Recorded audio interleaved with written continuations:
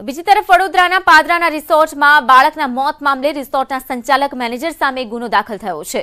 રિસોર્ટના સંચાલક શૈલેષ શાહ સામે ગુનો નોંધાયો છે, તો મેનેજર પિયુષ વસોયા સામે પણ ગુનો નોંધાયો છે। તો મોડિફાઈડ બસનું આરટીઓમાં રજીસ્ટ્રેશન પણ નહોતું। આ વિગતો સામે આવી છે, તે મામલે પણ કાર્યવાહી થઈ રહી છે।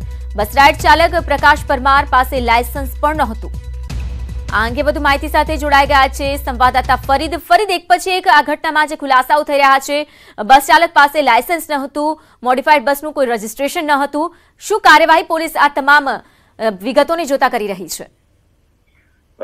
ચોક્કસ જે રીતે પાદરા તાલુકાના જે માહી વોટરગેટ રિસોર્ટની અંદર જે દુર્ઘટનામાં જે વિદ્યાર્થી અમદાવાદના વિદ્યાર્થી જેમિલ કવૈયાનું જે મોત નીપજ્યું છે તેની હવે જે ચોંકાવનારા ખુલાસાઓ જે છે એ પોલીસની પ્રાથમિક તપાસમાં બહાર આવી રહ્યા છે। વિધાતા જે રીતે બસ ત્યાં જે બસ રાઇડ ચલાવવામાં આવતી હતી રિસોર્ટમાં તેને મોડિફાઈડ કરવામાં આવી હતી, પરંતુ મોડિફાઈડ કર્યા બાદ જે આરટીઓ પાસે જે મંજૂરી લેવી જોઈએ, જે આરટીઓનું જે રજીસ્ટ્રેશન હોવું જોઈએ એ પણ ન હોવાનું પ્રાથમિક તપાસમાં બહાર આવશે।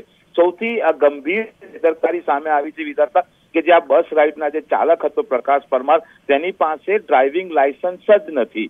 એટલે એક બહુ જ ગંભીર કહેવાય કે બેદરકારી જે છે એ સામે આવી છે અને આ સમગ્ર પ્રાથમિક તપાસમાં હાલ પાદરા પોલીસ સ્ટેશને જે સંચાલક જે છે રિસોર્ટના શૈલેષભાઈ શાહ, જે મેનેજર પિયુષભાઈ વસોવા અને જે બસ રાઇડના ચાલક જે છે પ્રકાશ પરમાર, તેમની વિરુદ્ધ ગુનો નોંધ્યો છે ને આઈપીસી 304/114 અને મોટર વ્હીકલ એક્ટ 3181 મુજબ ગુનો નોંધીને હાલ તપાસ હાથ ધરી છે। આભાર તમામ માહિતી બદલ।